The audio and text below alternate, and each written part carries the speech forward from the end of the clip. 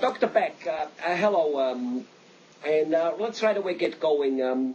Let me ask you a question, which I know that lots of patients out there are continuously asking, and that is, what are the reasons, why one would need a nerve test, or I think as you call it, a nerve conductivity test? What are some of the symptoms which appear that a person goes, I need that. I should go and do that test.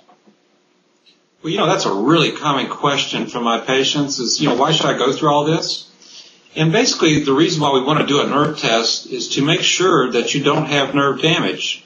So how do you know if you have nerve damage? Well, the one thing I tell people is that you can have numbness, you can have weakness or pain in your hands or feet, and that's usually a sign that something's going on. And the main thing you don't want is that numbness or that nerve damage to get so bad that you can't recover it with either surgery or treatment.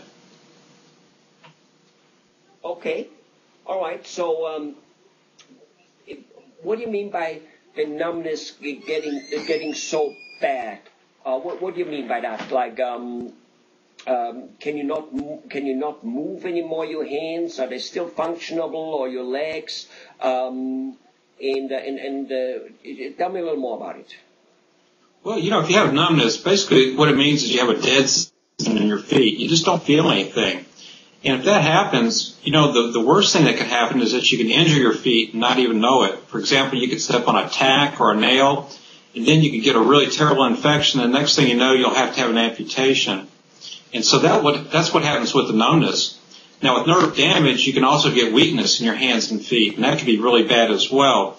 For example, if you have really bad carpal tunnel, your hand gets really weak, and then you can't do things like button your shoes or button your shirts, tie your shoes, cut up your meat, or brush your teeth. So nerve damage can cause numbness, which can make it really bad if you lose all the sensation in your feet and can be susceptible to injuries, and weakness, which can make it hard to use your hands or feet.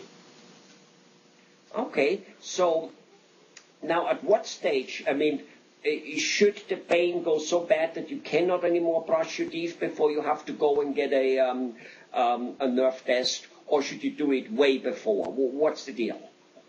Oh, yeah. Sooner the better. If nerve damage becomes permanent, it's just that. We can't get it better. So we want to catch the condition early so that if you need medicines or if you need surgery, we can recommend it before things get too far gone.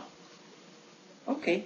Well, wonderful. So I guess that's it about, when you should take a nerve test. So when you get numbness and pain and feelingness in any area of the body, I suppose, and hands and feet and are some of the common ones from what you said, then you should go and see whether there's something wrong with your nerves.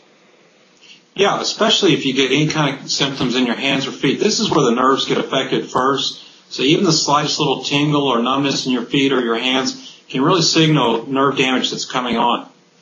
Okay. Well, don't people say that when you get numb in your feet, let's say you sleep at night, or in your hands, that, well, this is a matter of bad circulation? What's the difference there?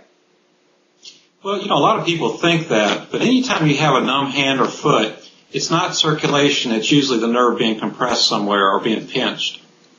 I see. Well, all right. Well, I hope that this video helps all the listeners. Is there anything else you would like to say, Dr. Beck? Anything you can add on it, which might be helpful? Well, the big thing is the sooner the better. Again, we want to prevent permanent nerve damage, and the best way to do that is to get early nerve testing. All right. Good. Well, thanks a lot, Dr. Beck.